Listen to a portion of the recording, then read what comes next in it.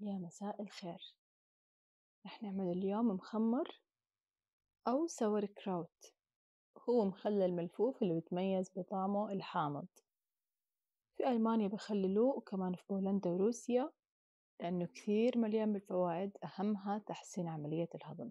فأنا عملته بنوعين من الملفوف الأحمر والأخضر، وبصير بأي نوع من أنواع الخضار. الطريقة جدا سهلة، ما حنحتاج إلا للملح بس، لازم وحتما يكون إما ملح بحري أو هيمالايا. ملح المائدة أبدا ما بيزبط. المقدار اللي حمشي عليه لكل كيلو من الخضار ملعقة ملح هرمية.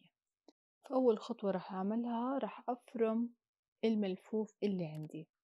فرمته قطع متوسطة زي ما بتشوفوا وحطيته بصحن، وبعدها فرمت الملفوف الأخضر.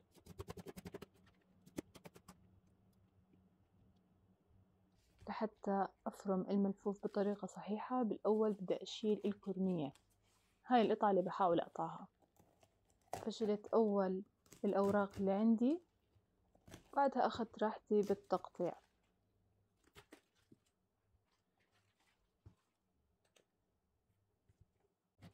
راح أخذ أرباع زي ما بتشوفوا لحتى يسهل عليكم ولحتى ما تتغلبوا أبدا بالفرم.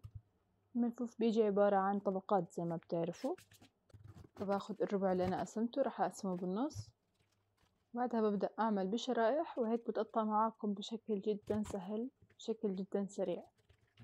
هيك بخلص كمية الملفوف الأخضر وبحطها بصحن تاني.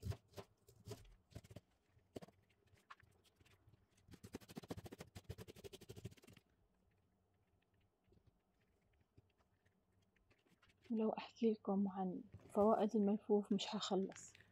بتعرفوا إنه بيساعد على تكوين البكتيريا النافعة اللي بيخسرها الجسم لما ناكل المضادات الحيوية.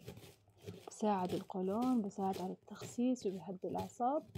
وبرضه في بعضهم بيستعملوه لمصابين السرطان، الله يشفيهم جميعا.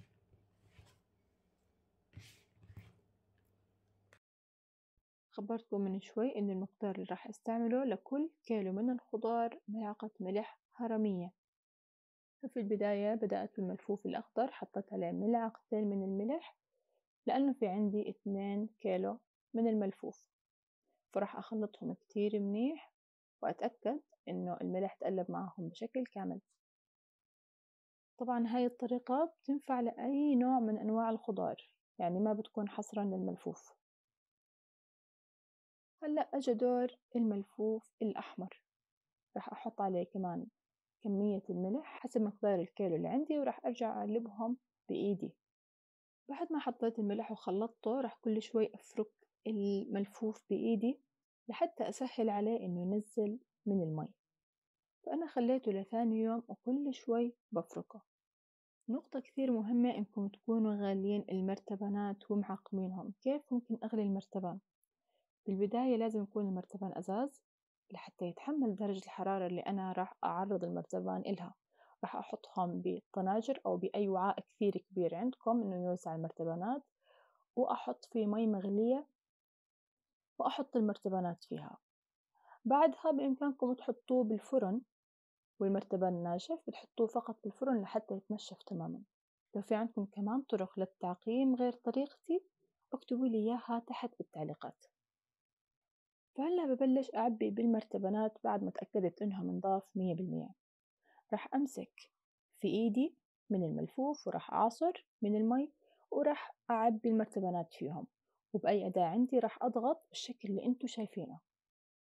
بعدها راح أضيف شوي من الدبس، هذا اختياري لو انتو حابين تضيفوه، أو ممكن كمان من الشطة لو انتو بتحبوه يكون حار، تكون إضافة جدا زاكية. زي ما حكيت لكم اختياري مش إجباري.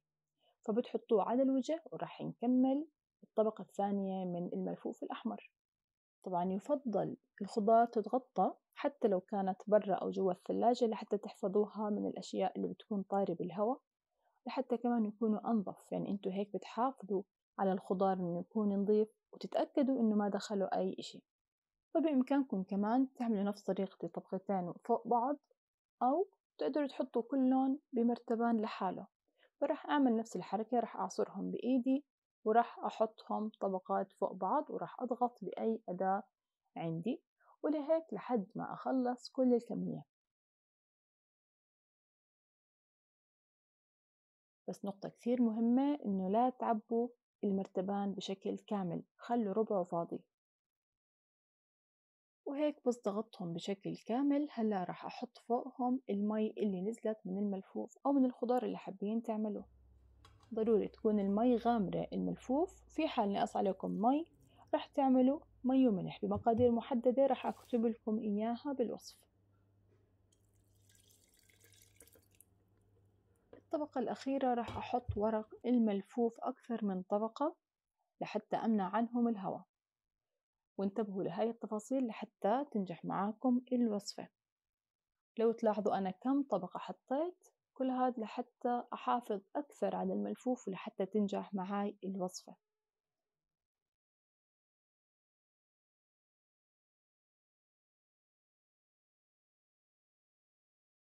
آخر إشي راح أحط الأرمية أو الكرمية زي ما بعض الناس بيحكوها، أو بحط كيس صغير نايلون راح أحطه على الوجه وأضغط كثير منيح، وراح أسكر المرتبان وأتأكد إنه تسكر بشكل كامل.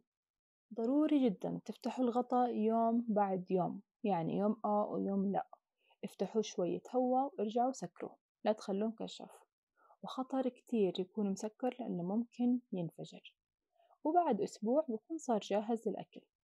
ساعتها بس شيلوا الورق والأرمية واحفظوه بالثلاجة وبتاكلوه مع أي أكلة زيه زي المخلل العادي. وهيك عملنا مخلل كثير سهل وكثير سريع يعتبر، لأنه زي ما حكيت لكم بخلص بأسبوع وبكون جاهز للأكل. فإذا حدا فيكم جرب هاي الطريقة على خضروات تانية خبرونا تحت بالتعليقات. وهون بكون واصلة لنهاية الفيديو. بتمنى تكونوا استفدتوا مني، وإن شاء الله استنوني بفيديوهات جاية. مع السلامة. بالنسبة للأعضاء أو المشتركين اللي بيحكوا لي ما بتوصلنا فيديوهاتك، فلو سمحتوا تلغوا اشتراككم في القناة وترجعوا تشتركوا من أول وجديد، لأنه اليوتيوب بيعمل فلترة للحسابات غير المتفاعلة. وارجعوا كمان شغلوا زر الجرس لحتى يوصلكم كل إشي بنزله.